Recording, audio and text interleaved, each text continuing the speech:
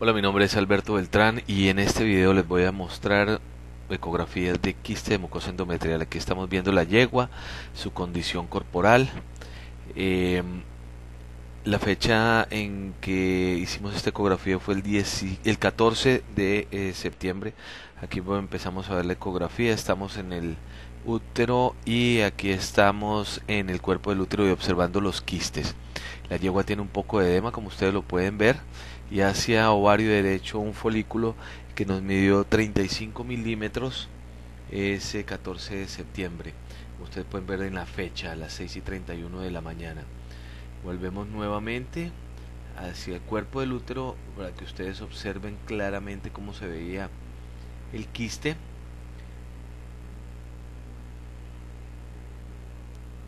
El ovario izquierdo, en este momento estamos viendo en la parte derecha el ovario izquierdo. Vamos a ir nuevamente a cuerno, cuerpo del útero, aquí quiste nuevamente. Nos vamos a cuerno derecho y observamos el folículo de 35 milímetros aproximadamente. Bien, aquí estamos tomando una muestra, midiéndolo, perdón, 35 milímetros.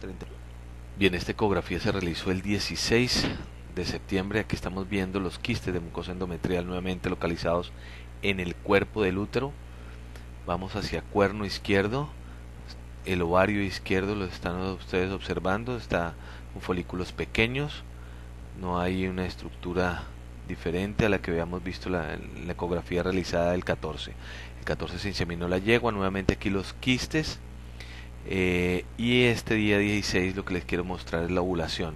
Nos vamos a ir a cuerno derecho, como los ven ustedes acá. Vamos ovario derecho, aquí estamos llegando al ovario derecho. Y esta masa gris que ustedes observan ahí es el cuerpo lúteo. Es la señal de que la yegua se ovuló. Entonces recuerden, 14 de septiembre inseminada, 16 ya estaba la yegua ovulada. Bueno, esta ecografía la realizamos el 2 de octubre del 2009, observamos vejiga, entramos y ya podemos ver, aquí estamos en el cervix, vamos llegando poco a poco al útero y aquí está la vesícula. Observen ustedes lo bien diferenciada que está, unas manchitas blancas hacia la parte superior, que es el polo embrionario. Nuevamente entramos a la yegua. Y vamos a localizar el ovario derecho que tenía cuerpo lúteo. Entramos al ovario izquierdo, está multifolicular. Volvemos a útero. Observen la pequeña vesícula, muy redonda, muy bien formada, y el ovario derecho con su cuerpo lúteo, que es el que está manteniendo la gestación.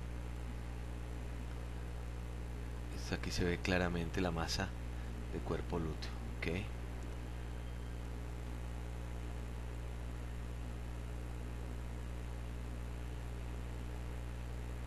Bueno, nuevamente salimos de la yegua, entramos, tomamos, hacemos otra toma de la vesícula. Aquí ustedes la pueden ver muy bien delimitada, muy redondita. Nuevamente aquí estamos haciendo una ampliación y un zoom de la pantalla para que ustedes puedan ver claramente la vesícula y cómo se diferencia del resto del quiste de mucosa endometrial. Bien, aquí estamos haciendo las mediciones, el ovario derecho, el ovario izquierdo, las estructuras y la vesícula. Ustedes pueden ver que dice 17 días de 22 milímetros. Bien, esta ecografía se realizó el 19 de octubre y el objetivo es verificar que la vesícula esté creciendo normalmente. Ustedes pueden ver el quiste está pegado a la vesícula.